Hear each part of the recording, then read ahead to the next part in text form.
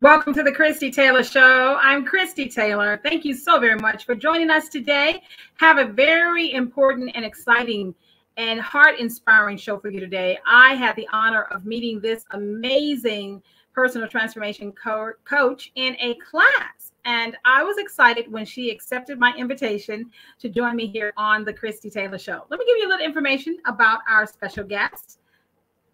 We are going to be speaking with Cynthia Isaac. She's a coach, a personal growth and transformation mentor, certified hypnotist, also EFT practitioner, personal development trainer, workshop and seminar facilitator, and a fellow widow whose purpose in life is to encourage, equip, and empower widows worldwide to grow beyond the grief and loss so you can heal, hurt, and heartache. Rediscover the real you and recreate a more prosperous, more fulfilling future you love with grace and ease. Her passion is to support the widowed to drop the drama as they transform trauma into triumph. Her specialty is to get straight to the heart of the matter to promote healing and transformation. She inspires her clients to tap into their inner greatness, to confront challenges, commit to change, and celebrate success from a place of strength and power. I want you to help me welcome to the Christie Taylor Show my special guest, Coach Cynthia Isaac. Thank you so much for being here today. Well, thank you, Christy, for having me. I'm excited about connecting with your audience. Well, this is going to be an amazing adventure. Of course, you and I, we had a chance to meet. We are currently enrolled in a course that's teaching us how to create courses. And you are my accountability partner, and you have really been a godsend. And we will talk more about that as we get into today's conversation. But first, wow, you have a lot going on. That bio. Can you give me a little backstory on who you are, where you're from, and then we're going to get into your professional amazingness. Yes. My name is Cynthia Isaac, and I'm from St. Louis, Missouri. And the reason for this is because back in 2008, after a series of chemo and radiation treatments, along with a series of surgeries, my husband passed unexpectedly. Wow. Okay. Yes. So that began the journey into your coaching? Yeah. Well, what happened after that is when he passed, first of all, I was in shock, total, complete shock. I was confused. I was disoriented. I actually felt like a part of me had died. Wow. I realized very early that I have no future. And sometimes even I wanted to die. Wow. Mm-hmm. So what happened? Yeah, what happened at that time, thank God, I was actually going through, because my background was personal development and training, I was actually going through coaching. I had started a coaching training program, and my intention was to help women in professional corporate environment to step out of that and possibly whatever they wanted to do, become a coach or do whatever they wanted to do. So that was initially what I was going for the coaching for. But after my husband's death, all of that changed dramatically. So I began to explore more and more about coaching, and I started taking certification programs I became a professional hypnotist, NLP, which is neuro-linguistic programming, EFT, emotional freedom technique, all these different certifications, all these different programs. And I was taking them because I needed them. And what I found out is that during the training, me learning it, me practicing, having other people practice with me, work with me, I began to release a lot of those negative, I should say, or emotions that were coming and causing me to feel stuck or not able to move forward. So that was a beautiful thing right there. And fortunately, that's beautiful. Now, Coach Isaac, so you had already, prior to your husband's passing, you were already on a path of helping women, professional women. But when you experienced your own loss, as you said, the messaging changed. You still wanted to help women and now men who have lost their partners through death. Now, is this a niche when it comes to coaching? Because I have to say, I've heard of grief counseling, but I've never really heard about coaching. And is there a particular niche that you address? Yeah, you know what? That's a very, very specific, Christian. I'm glad we're talking about that, because I do believe that grief support, grief coaching as a rule, that is out there.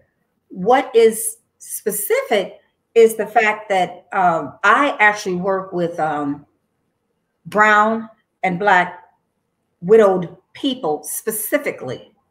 And the whole coaching idea, as a general rule, is out there, but not specifically speaking to that group of people. So the niche then is the widowed people, and more specifically, widowed people of color. Understood. Understood. Yes. Yes. Now, Coach Isaac. Now, are you a religious woman, or is you a person of faith? Do you go to church? You know, I'm setting you up. I'm setting you up with this question. Yes, ma'am. I am definitely a woman of faith. I really grew up and lived most of my life in the church. So I'm very, very familiar with the church and the environment of the church and the practices of the church. So yes, I would say that I am a spiritual woman, not a religious woman, but I did grow up in the church environment. I'm very well aware of all that happens in the church environment. The reason I wanted to set you up is because with you're talking about grief and talking about particularly coming up with a niche coaching, dealing with the aftermath, oftentimes the church just tells you to pray. Yeah. That's the thing about it, Christy. Let me kind of step back a little bit. What happened, as I said, I was going to all of these places. I myself sought out these places because you can imagine 13 years ago, much of this that I'm seeing now wasn't even available, much of these resources. So I sought out, and as I sought out the places, the organizations, the groups, the seminars, the workshop, they all were ran by Caucasian people. Now, that's a beautiful thing. So I'm not saying there's anything wrong with that. But what I found is that as a African American woman and dealing with other African Americans and our situation is unique. Yeah. We have different circumstances and different challenges that are really never addressed in that environment. Mm-hmm. And so what happened is a couple of ideas. I just want to interject very quickly this question.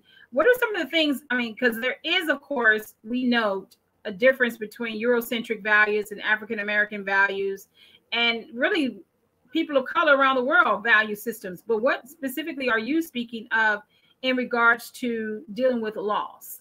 Well, the point is, we know that in many situations, there's a lot of intolerance in the world itself.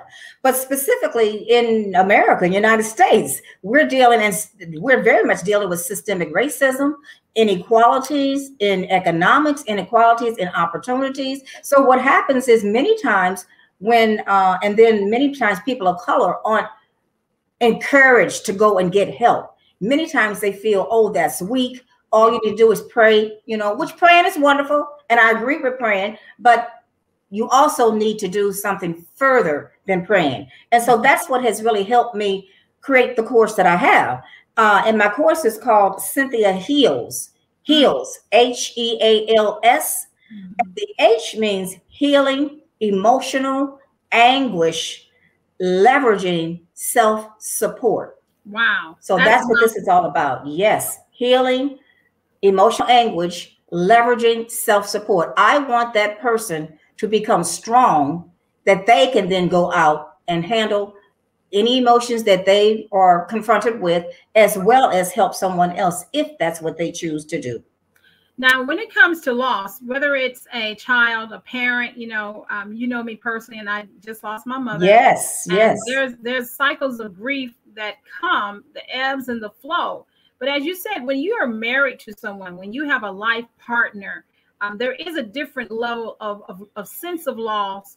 And as you said, a part of you, because you've been joined together, a part of you goes with them. So yes. What are some of the concrete things that you really have to look out for if you have experienced loss of a loved one, a life partner, a husband or a wife, that you just need to really zone in on past the memorial service? Oh, absolutely. Absolutely. The first thing is I know I'll just talk about my personal experience. I recall, as I said, I was in shock. I was disoriented, confused. But I remember actually walking into my home, and our house had a his side and a her side. My husband did that purposely. So I would walk past his side, and to tell you, I left his room exactly like he left it. Wow. And Christy, that room stayed that way for at least about 6 months. Wow. I couldn't even enter the room. I chose not to enter the room for at least 2 months. Wow. I would look in there, but I wouldn't go in there. I believe that something about it at that time allowed me to think that, oh, maybe he's coming back. So you ask for specific things around that. First, you have to accept the fact that that person is not coming back. Right. And you need to take as much time as you need to do that. Fortunately, I was able to be in that home. And if anybody came, of course, I closed the door. But for my own personal sanity, I allowed it to be there because and the other thing too is you may just cry at any moment. You may go through any wave of emotion at any time. And it's not always, you can't always handle it, so that you have to know how to deal with those emotions. What I do is when I work with people, I help them with their thoughts, I help them with their emotions, and I help them with their limiting beliefs. And I help them to transform and transmute that on various levels. Physically. Now you're stepping into some deep stuff, Coach Isaac. You are stepping into, okay. Now, it's one thing to be dealing with the grief of losing someone you loved and was partnered with, married to, and now you're talking about the survivor's own limiting beliefs. Come on, you got to give me, what are you talking about right there? Oh, yes, ma'am. Yes, ma'am. Yes, ma'am. And the thing about it is that if we think about an iceberg, I think that's everybody can understand what an iceberg is. When you see an iceberg, what you're really looking at is the very tip of it. So you don't see the whole thing. So that's how we are as grieving people, and specifically as grieving spouses.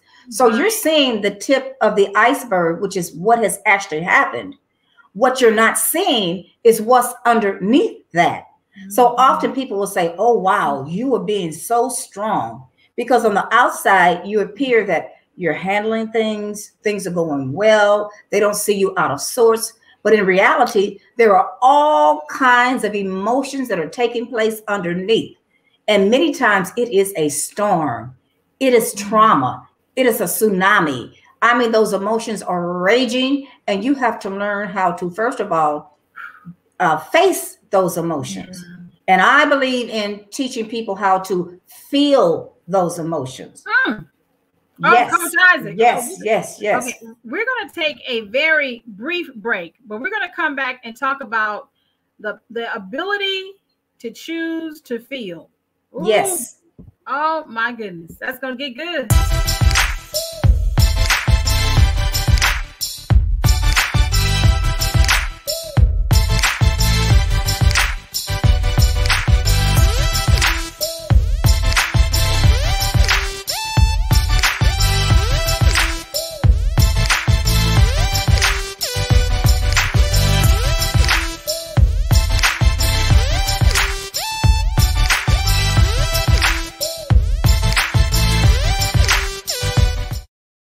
Welcome back to the Christie Taylor Show. And today I have a very special guest, my accountability partner, Coach Cynthia Isaac. And we are talking about how to transform trauma into triumph, particularly when it comes with the loss of a spouse, the loss of a life partner.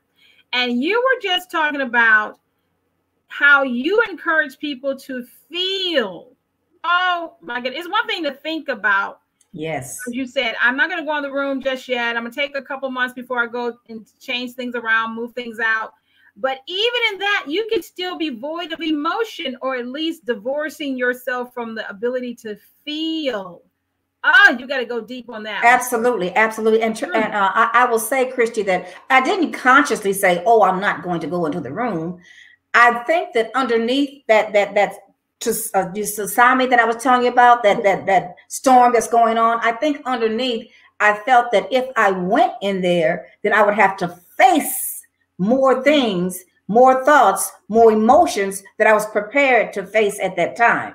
So it was easier for me to think that, oh, he's out of town and he'll be back or whatever. I mean, I knew it wasn't true, but at the same time, it just gave me a level of comfort. But I had to come out of that and start to actually face my feelings and feel my feelings. The thing about it is that if you don't face those feelings, if you don't allow yourself to feel the feelings, you're stuffing them down.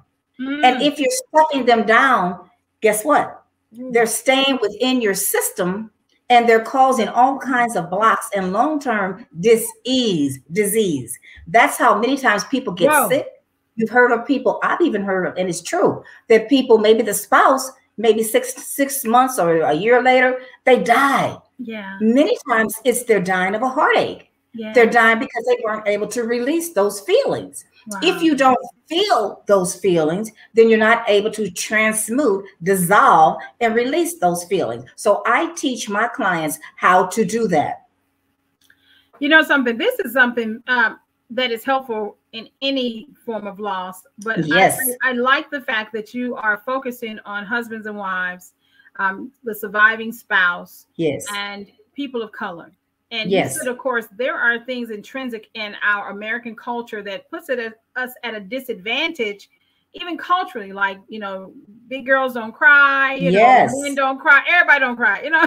Yes. Therefore, a lot of times that we don't cry or we don't process our thoughts and have the freedom to process our feelings, to feel them and process them. And as you say, dissolve and transform them. I like that. I like that imagery of that. And see, what happens is we put on a mask. Yeah. We pretend to the world, we pretend to ourselves that everything is okay. We lie to ourselves. And I'm all about getting to the heart of the matter, and for you to become the authentic, real you. Let the real you come through. Let the real you shine. And I help you to do that. And once you do that, it dissolves and it just releases a lot of other complications that are there once you become real with yourself. Now that's a mouthful, even before somebody dies. That's a lot of inner work. That's some heavy lifting, and then to add grief on top of that. So how do you get a person to even take advantage of your amazing services? Well, first of all, the thing is, and that's why I'm here now, is I really want to tell the world that this resource is available. This my new Cynthia Heals program, it's available, and it will leverage self support. It's a self-support system. So if anybody wants to know about the self-support system, they can contact me at CynthiaIsaac.com. And she has it printed on the screen there. It's CynthiaIsaac.com. That's the best way to go and at least make the connection. But we were talking about, how does people know? The thing is, most times people are not aware of the different resources that are out there. And so I am here to let you know about this resource and let you know that once you take advantage of that and you get the healing, and I said it's going to be on all levels: physical, mental, emotional, spiritual, and energetically. Ooh. All of those levels. So once you learn to heal that hurt, heal that heartache, deal with and handle those situations, it not only impacts you. You're no longer wearing that mask. You become the real person. You become authentic. It also changes. It changes you. It changes family members, especially children. Children are watching you. And they're going to behave as they see. You can tell them all day long what to do, but they're going to behave as they see. So if they see you, you know, not being strong and not being real, that's what they're going to pick up. So it changes and impacts your whole life, and all your relationships, your work environment, all of that. And I want to say, Christy, that I do this with grace and ease. This is not a traumatic session. These are all about grace and ease, and I lovingly take your hand and walk you from the island of pain across the bridge and into the island of pleasure, hope, and happiness, if that's where you want to go. Wow, you were touching on some of the thoughts that I was thinking beyond the children, extended family, your business relationships, your job, your coworkers and colleagues, and just to be able to add that part about the grace and ease, because truly I know in the time that I've known you, that is one of the things that you really talk about, how important it is, going back to our cultural differences, yes, how we de-stress and allow ourselves to grieve and process our pain, that trauma, and transform it without being stressed out about it. Exactly. And we're not taught that. As a culture, we're not taught that. We're taught to be strong. We're taught to move forward. You know, we saw our grandparents do it, and we, as particularly Black African American people, women especially, we say, "Oh, you're so strong," you know. And I mean, in some ways, we are strong, but that doesn't mean that we're not vulnerable. That doesn't mean that we don't experience pain. So it's okay to reach out for help. And just going to a grief support group, that's not going to give you the type of help you need. That's better than nothing, but you actually need someone who is equipped and trained to help you through this grieving process. Okay, well, I want to kind of get into the nuts and the bolts, because someone would be saying, well, I go to grief counseling. You know, I lost a loved one, my husband, my wife, my partner. And, you know, I go to grief counseling. I have therapists. So what's different about your program? Give me some ideas of what is different. What's different about my program is that I get into the heart of the person. I go to the heart of the matter, and we provide rapid transformation for that person. I'm not talking about just for that moment, forgetting about it. And then when you're at home at night by yourself, when you go into bed, that person's not there. All of a sudden, the flood of emotions come. I'm talking about when that comes, you're having tools, tips, techniques that allow you to transmute that. And the first thing is to acknowledge it and feel it. And then I teach you a process, how to go through, how to feel it, how to see it, how to recognize it. We also teach you how to journal, keep a journal, keep track of what's going on. There are many, many ways to do, and that's what I do for you. I help you walk through that process. And it's not just talking. A lot of the times when you're going to those grief groups or therapists, and I'm not saying that they're good, don't get me wrong, but a lot of time it's talk therapy, a lot of time, and for the moment it works and it helps you for the moment. But when you're by yourself late at night, 12 o'clock, 1 o'clock, 2 o'clock in the morning, you miss that person, you reach over there, that person's not there, here comes the tears, here comes a flood. It's keeping you up all night long. You are so upset you can't even think, and sometimes you carry that anger with you. You get angry at your children. You get angry at the dog. You get angry at your boss. You get angry at the hospital. You get angry at whoever and whatever. The anger just floods you.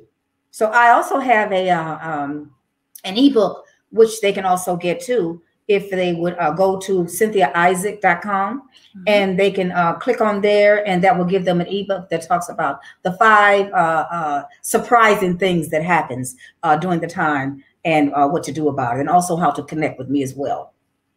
You know, last but not least, one of the things that I'm glad you brought out is that midnight, 1 a.m., 2 a.m., that's when the flood of grief happens, and you have tools and techniques that you really teach them how to use.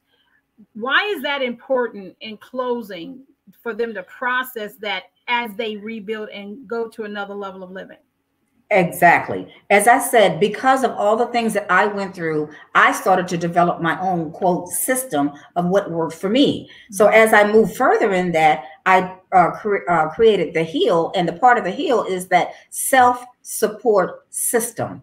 And I want to emphasize self-support, because this is all about you getting the support that you need so that you can then be empowered and come from a place of strength and empoweredness. And we're going to be doing it with grace and ease. But this is something that you're going to learn on your own, and you're going to carry with you to support yourself in any situation. Okay, I did say last but not least, but this is the real last, and this is truly not the least. Is there love after loss? Oh my God, Christie, my Lord. My other name is the Divine Love Coach. That's how I handle this entire situation. It really is about love. And to answer your question, yes, and yes, and yes. And that is what I teach my clients to understand, that love is here. You are here. You were created to love, be loved, and give love. And this is really all about love. That's what I'm talking about when I say grace and ease. This is teaching you how to be your authentic self. And your authentic self is you were created to love, to be loved, and to live in this world and show other people how to love and be loved. And that is my purpose. Wow, that's powerful. So all of this great inner work that you'll do as a person who's experienced the loss of a husband or a wife or a significant other is so that you can get back to the realization and the truth of love. Absolutely. Absolutely. Absolutely. It's all about love in the end. It's all loving yourself, loving God, loving yourself, and loving others. And when we are able to put all of that together and do that as a part of our own lives, that's when we excel. That's when we're transformed. Thank you. Thank you very much. Wow. This is powerful. Coach Cynthia Isaac. Be sure to go to her website. She has an ebook waiting for you, as well as an opportunity to connect with her. I appreciate you so very much. Any last words as we close? I just want to say thank you. And I just hope that everyone that is listening will contact and reach out. And even if you know someone who has gone through this, or maybe you are in an organization or a church and you want to know more about it, reach out to me, because I will also help you plan and put together something for your organization if that's what you would like to do as well. Awesome. Awesome. Coach Cynthia Isaac, check her out online. And thank you all so very much for checking us out here on the Christie Taylor Show. Until next time.